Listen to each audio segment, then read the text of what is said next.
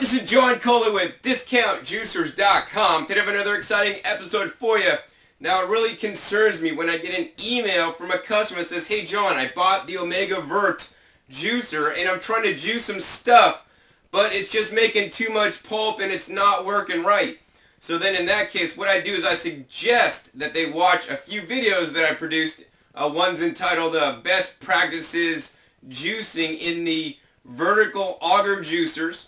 Another one is what they don't tell you or what they don't explain in the instruction manual on the Omega Vert. So both those videos generally will help somebody to follow the proper procedures to get the most and the best out of their juicer and to minimize the pulp and to be able to juice the most things possible. That being said, the Omega Vert juicer is a certain style juicer and I like it for a few reasons. Number one, for me it's very convenient, it works really well, and it juices a wide variety of produce. So things from leafy greens to hard vegetables, and even actually does a really good job at fruit in my opinion. It kind of does it all, but because it does it all, it doesn't mean that it's necessarily good or the best at any one of those things. So for example, if you want to juice a lot of leafy greens, then I would recommend something like the Omega 8004 or 8006 machine that's going to juice leafy greens better, but not going to juice fruit as well. So with every juicer, there's pros and cons. I have another excellent video that compares the Vert to the Omega 8004, 8006 series juicers on YouTube, so you can do a YouTube search for that to watch that video where I go into detail about these two machines and comparing them side by side. But anyways, today what we're going to do is we're going to juice an actual juice recipe that a customer is trying to juice and wasn't getting good results. So I said, hey, email me what you're juicing exactly. I'm going to go ahead and duplicate it here and share with you my technique for juicing it so that you can get the best results in the Omega Vert. So first, let me go ahead and introduce her recipe and what she juices. So the first thing she said is she juices 4 to 5 kale leaves. So I actually have 4 kale leaves. These are actually called Red Russian kale. Nice variety, nice and sweet. Juices up really good. Next she uses about 2 to 3 handfuls of spinach. So we have 2 to 3 handfuls of the organic spinach here. Next she says she uses about a half a stalk of celery. So I don't have a nice long stalk of celery, so I have 2 smaller pieces of celery. Hope that equates about to what she uses. Next she says she uses 1 large cucumber, so I got one of the largest cucumbers I could find. This is an English cucumber. And next thing she said she uses is 1 whole head of romaine lettuce, and that's what's right here, 1 head of organic romaine. Next she said she uses 1 whole lemon, and I have a Meyer lemon. These are actually sweeter than regular lemons. And then she says she uses 1 apple, and then she uses a 1-inch piece of ginger, so I have about a 1-inch piece of ginger right there. And then she says sometimes she'll add in additional greens. So what I have here today is I have about 4 more leaves of just some standard greens from my garden. I think they're some collards and maybe broccoli leaves and whatnot. So that's what we're going to juice, and to me this looks like it's a little bit heavy on the greens. I mean, once again, the romaine's a leafy green, the spinach and the kale and whatnot are leafy greens, and there's not a lot of like oomph or fiber, hard fiber, such as when you think hard fiber, think of a carrot. A carrot is what the Vert really needs to help push all that stuff through. So what I'd like to do is adjust this recipe. If I was going to juice or wanted to juice this, I would kind of add a few things. So if you don't want to add carrots, what I would do is I'd add a bunch more celery. So instead of 2, pieces of celery here or 1 stalk, I'd juice like pretty much like the whole head. And you're going to see how we have to prepare the celery so that it juices properly, or you'll get terrible results. In a second, we got to chop it up. Another thing I might do is add more cucumber. Cucumber, once again, is going to help push stuff through the machine. Things like leafy greens, if you're juicing them straight, won't actually move through the machine because there's a little pulp flap in the machine. And the leafy greens can't get by the pulp flap without something behind it pushing on it to get those greens ejected. So then what's going to happen is they're going to get stuck in the machine and you're going to get a pulpier juice. The romaine definitely is, once again, another leafy green. It's going to kind of work through a little bit better because it has this fibrous stalk that's not too stringy. So that's good. Once again, the lemon kind of soft, so it might not push through too well. I got a nice firm apple, and of course the ginger is actually going to work really well. But there's a lot of strings in the ginger, so we may want to pre-cut this up a little bit. Once again, on all the greens, I definitely recommend that you slice it up, and we'll do this one step at a time to show you guys how I'm going to do that. But before you even assemble and get all the produce you want to juice, it's very important, before you even start juicing, is produce selection in the Omega Vert or any juicer you're using. If you're getting like old produce that's like wilty and spoiled and kind of like not firm and crisp, it's not going to juice well. So make sure you get nice, firm, fresh produce. Once again, on lemons and the apple, you want to get it as firm as possible. If the lemon's nice and soft, it's going to kind of mush and not really juice. Same thing with the apple, very important. Same thing also with the cucumber. You want to squeeze that cucumber. And if you could squeeze it and indent it, then the cucumber is kind of getting old and it's not going to juice too well. You want to get one that's nice, hard, and firm for the best results. On the celery, once again, you just want it nice and hard and firm. You don't want it soft or old either. So besides produce selection, the next thing that's paramount is proper preparation of the produce. So what we're going to do here is we're going to prepare all the produce to be juiced in the Omega Vert how I believe they should be processed for the best results. So what we're going to do here is clear off the table of some of the things real quick. So the first thing we're going to prepare that's the easiest is the cucumber. We're going to cut off the top there, and we're going to simply take the cucumber and we're going to cut it lengthwise into fourths.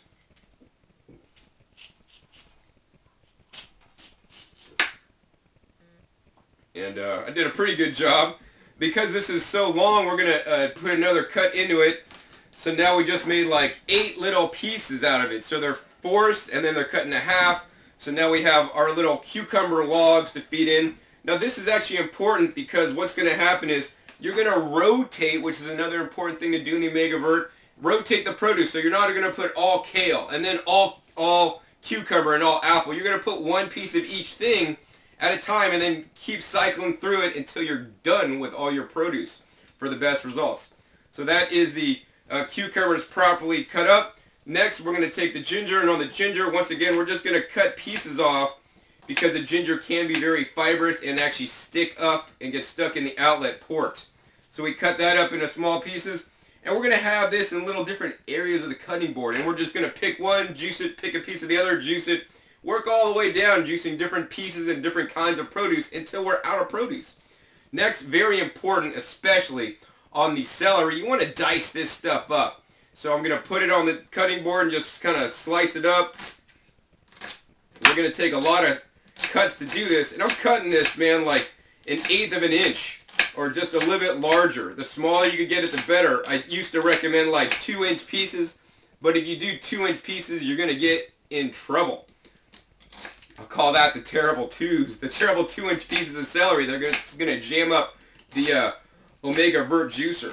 So you can see, you know, I'm pre-cutting, but this is one of the things you have to do in the Omega Vert for the best results. Of course, if you don't want to pre-cut, you can purchase another juicer that you won't have to pre-cut, but then you're probably going to have to push the produce into the juicer to feed it in. And I'd rather pre-cut than sit there with the pusher trying to push stuff in. Alright, so we got this cut up, and you can see, I mean, this is the size of the celery pieces that we're wanting to cut up. So now that I got all the celery cut up, we're just going to move that over to a separate area of the cutting board. So it's nice and laid out like a little recipe. Next thing we got here is the spinach. So pretty much we don't have to do much to the spinach. We're just going to kind of move that pile. Once again, this was about 2 to 3 handfuls of spinach. Just going to move that over into this area, get out the way there. Next, on your leafy greens, it's very important on your leafy greens to properly prepare them for the best results. Much like the celery, leafy greens have the stems, and most people don't eat the stems, but you can juice them. But if you're going to juice your stems, which I would recommend you do, you need to pre-cut them. So much like the celery, you need to go down the line and chop it up. I mean, if we don't pre-cut, what happens is we could break this. And you could see, I mean, these strings, literally strings in the stems of the greens are going to jam up the machine, and you're going to get a pulpy juice, and it's not going to work properly. So let's see, what I'm going to do here is just basically align all the greens in a one nice stack, and then I'm just going to go down the line and chop it all up just like I did the celery. So we got a nice stack of the greens here. And then sometimes what I like to do is I like to take this and kind of roll it up like a burrito as tight as I can. Line it up on the cutting board there, and then I'm just going to go down the line and make, once again, small little pieces of the greens, including the stem. So right now I'm just cutting the stem into small pieces, much like I cut that celery, and just working my way down. And once again, this is 1/8 inch pieces. So these are relatively small pieces. And then once again, as you cut down, you're still cutting the stem because there's still stem, but we're also literally, slicing up the greens as well. And this will make the Omega Vert more effective at juicing when you can help it break up some of the pieces. Once again, the Omega Vert doesn't have a sharp gear in there. There's no teeth or there's no cutting blade. There's just the auger that's slow running, so it's going to maximize your amount of nutrition, but there's no teeth to cut stuff up. So by cutting stuff up before you feed it in the machine, you're helping it out, and it's just going to make it work that much better. Alright, so you can see here we've easily sliced this up. Once again, we're going to take this and put it on a little pile on our cutting board here. So now we have all the different pre-cut piles of produce. Pre-cut piles of produce. Say that 5 times fast. That's like a tongue twister. Alright, so the lemon. On the lemon, it's very easy. I'm just going to quarter it. So I cut it in half, and then I just cut it in half again. And if you want, you could cut it into eighths. That's probably not too necessary, but, whatever. As long as the lemon fits in. Lemons are fairly easy to juice in the Vert. Now, if your lemon does contain seeds, they can be put through the Omega Vert juicer. In the instruction manual to the Vert, it says, don't put any seeds in. That's just as a precaution. But anything like lemon seeds, orange seeds, apple seeds, pear seeds, all those small seeds you can definitely put in the machine. Even things like cherry pits can be put in the machine, but no other pits or anything else larger than a cherry pit. So don't be trying to juice olives. That's not going to work. No peach pits. Anything larger than a cherry pit must be removed, or you're going to damage the machine actually. So there we got all the lemons cut up into nice small little segments. Next, we're going to take the apple, and, I just like to cut the apple up so that it fits in the machine. Let's see, I'm going to do 1 cut, 2 cuts, 3 cuts, 4 cuts, 5 cuts, and how about a 6th cut right there. 6 cuts on the apple, just so that we have pieces that fit in. Then we'll call that a day. Now on the romaine, you probably don't have to pre-cut that like we did with the other greens. You may want to, but you know what, I'm not. I'm just going to probably peel off a couple leaves at a time, like 2 leaves at a time, and shove that down in there.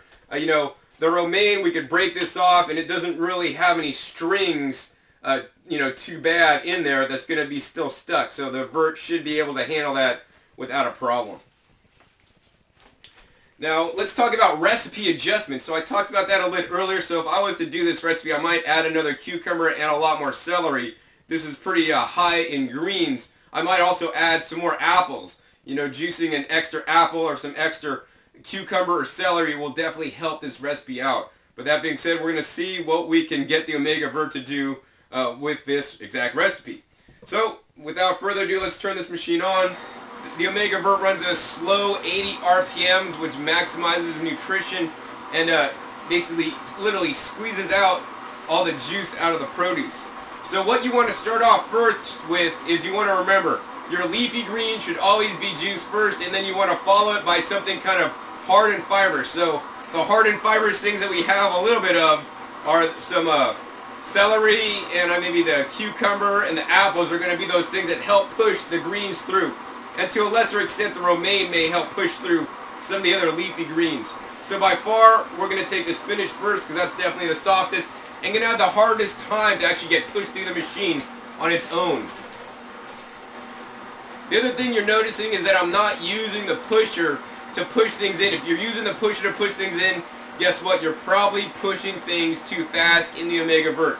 You want to just feed things in a nice slow pace. And once again, this is a slow juicer, not a fast juicer. You don't want to cram stuff up in there. It's like you cramming stuff in your mouth if your mouth is already full of chewing stuff. And that's how the vert works. So now that we put the spinach in there, I'm going to put some cucumber in there, but just enough to push the spinach in there. Now you can see it starting to get juice and some of the juice dripping out, and I didn't juice even all that cucumber. I'm saving some of it. Next we're going to go ahead and put in some greens. Now that we put the spinach and the greens in with not much else, now it'd probably be a good time to put a cucumber to help push those leafy greens through the machine. Next I'm going to follow that by a small piece of apple, which helps stuff push it through. And then now a piece of ginger dropped in the machine. Next, since we haven't juiced the romaine yet, let's go ahead and juice some of that romaine. Once again, we're just taking a few leaves off and going to kind of fold it up so that we can fit it in the feed chute and push it in there. Oftentimes I like to put that in and put it with a slice of cucumber. So we're going to stick the cucumber in there to help push that romaine in there and let it chunk off a couple pieces of the cucumber on the bottom to get it kind of free moving. Next, we haven't put that lemon in there yet, so now we're going to drop that lemon in there. And now the other thing to pay attention to is you want to be always watching that pulp outlet chute. If it actually ever stops, if pulp ever stops flowing out of the outlet chute, then you got some issues. And your issues are that it's jammed up because maybe you didn't pre-cut stuff properly. So if juice is coming out for a significant amount of time and no pulp is coming out, then you should probably stop, clean the machine, and start over. That being said, as long as pulp is coming out, even if it's really slow and even if it's a small little stream, you're good to go and you can continue to juice. Next, let's go ahead and put in some more spinach, because by far the spinach and the greens, the kale, are the hardest things to be juicing today in the Omega Vert, because the Vert doesn't like straight greens. It definitely needs something behind the greens to push it out. So once we put the spinach in, we'll take a small handful of the greens, including the kale and the collard greens, push that in there, and then we want to follow that with this cucumber here. And once again, we're going to let the machine work and not just dump this in immediately, because once again, if pulp is coming out, that means the machine still has the stuff in there that is really squeezing all the juice out, and it takes its time, so we need to take some time. So now you can hear it chunking up that cucumber and more juice coming out, and the pulp is still slowly moving out, so that's only a good thing. Next, we're going to put in a larger piece of the apple there, trying to help push stuff through. Follow that by a piece of the ginger. I think next we're going to go ahead and put some of that romaine in. Romaine's a nice thing to add to your juices. Many times you can purchase romaine hearts for relatively inexpensive. And actually that's what these are, romaine hearts. So we're going to go ahead and put these romaine hearts in there. Now you can really see we're getting some juice come out. And you know what? I'm catching the juice today in a little Pyrex measuring cup, and I'm using a strainer basket. Because if you don't want the pulp in your juice, then you're going to want to use a strainer basket or a sieve that you can buy at a local Target or Walmart. You know, they sell for a few bucks, and this is going to really help you take out that pulp if you don't like the pulp in your juice. So we just did the romaine. Next, let's go ahead and follow that by a lemon. Oh man, and we got lots of cucumbers left too. So let's go ahead and take a whole piece of cucumber and push that in the machine.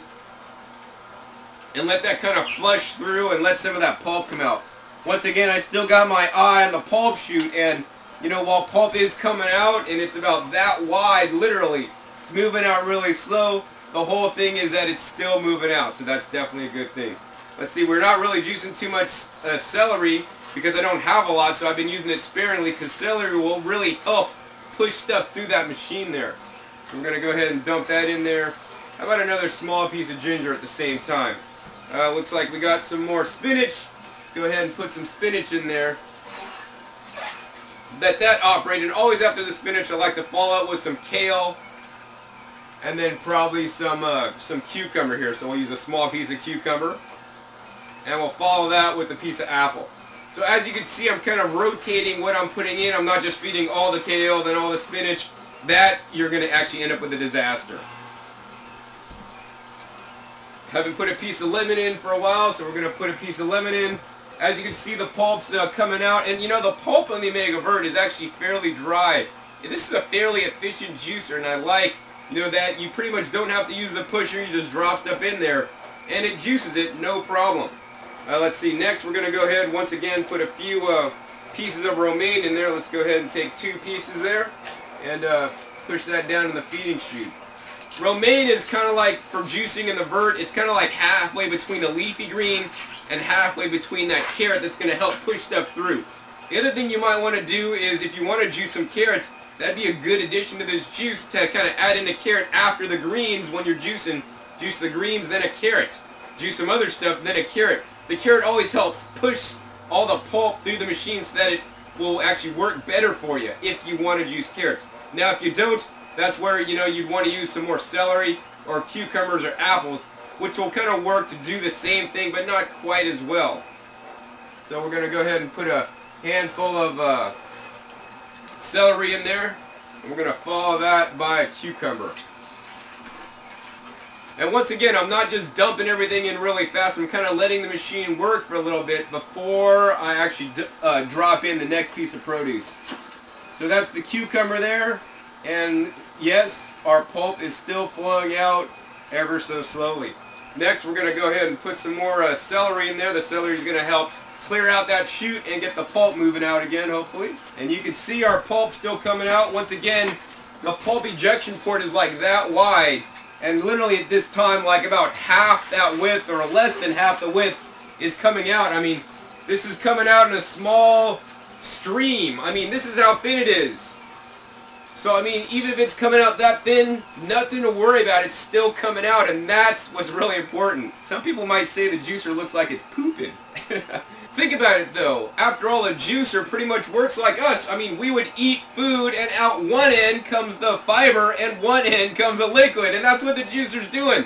The juicer pre-breaks down the food for you so you don't have to, so you get the maximum utilization and the maximum nutrition out of those vegetables. Many people's digestive systems may be compromised due to maybe eating the incorrect foods for so long, and that's why juicers, in my opinion, can be so beneficial to your health.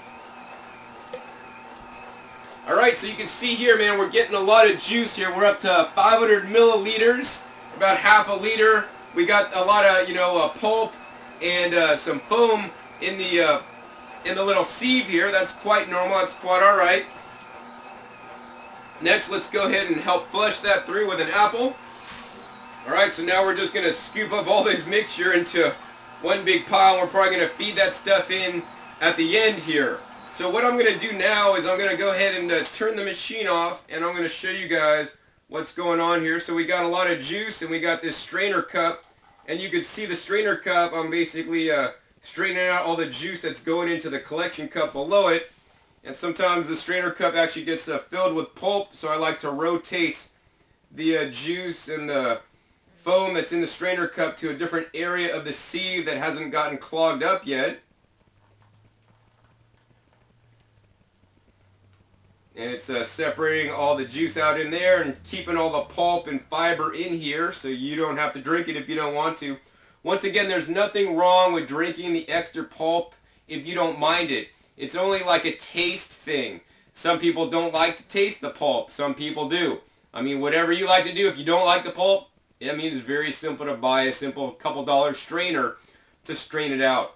Now, if you don't want to eat the pulp, but you want to get more utilization out of the pulp, what I like to do at this point, almost near the end, is I'll just take all the pulp, take it back up to the inlet chute there, and I'll tap my strainer basket, and get all that pulp, because some of that pulp's still mixed in with the juice. And I'll just tap it all back into the machine. It's slowly trickling into the machine. And then I'm going to, I turn the machine off, of course. We're going to go ahead and put the strainer basket back down in there and turn this machine on and just go ahead and juice the rest. This way it's going to try to, get some of the extra pulp out and some of that juice back in. Plus it cleans out your strainer basket for the last bit of juicing you're going to do. So I just got that last bit. Here's another handful going into the machine.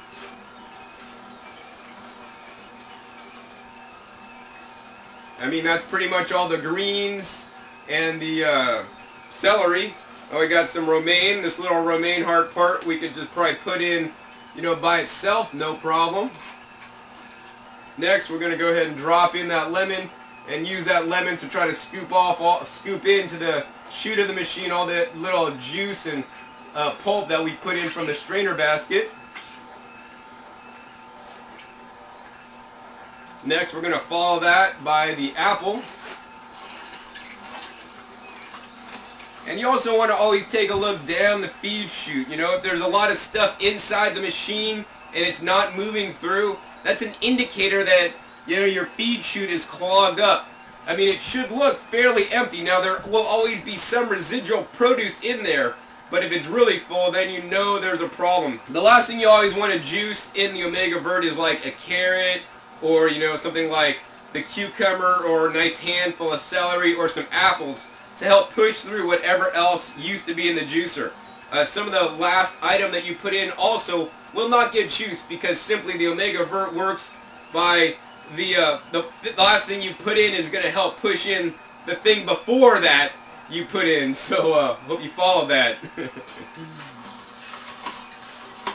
So now while it is juicing a lot of the cucumber, some of the cucumber will be left in the machine. As you can see, our pulp is still flowing out and actually flowing over the collection jug. We've made actually quite a bit of juice today here.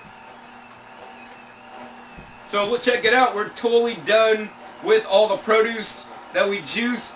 Pulp is still slowly coming out of the machine after you put that last bit of produce in. You want to let the machine run for a little bit. If you put it in, turn it off, then you're going to have a lot more of unjuiced items in the machine than if you let it run, I don't know, maybe a minute or two, and let all the pulp stop flowing. When the pulp stops flowing, that's an indicator to you that the machine is done juicing. Also, another indicator is when the juicer stops dripping or stops putting out juice in your collection cup. So I think we're at a nice stopping point. We're going to go ahead and turn the machine off. Once again, this strainer basket has strained out the rest of the pulp that did get into the machine. We could, I'm going to probably rotate this around a little bit. And sometimes just for fun, I could put this back into the machine one more time, but it's really not going to be too effective because for the most part, it really needs something hard and fibrous after this stuff to help move this stuff through the machine. So I probably wouldn't recommend rejuicing this last stuff right here. We're going to go ahead and just kind of put that out or compost that with the pulp there. Now what I want to show you guys next is inside the machine. Now this is a very important indicator to let you know that your machine is working properly and that you're using it properly or not. So we're going to go ahead and take this machine apart, and if you take this machine apart and it's filled with pulp, that's an indicator that you're feeding things too quickly and it got backed up. Another indicator is if inside here there's a lot of pulp.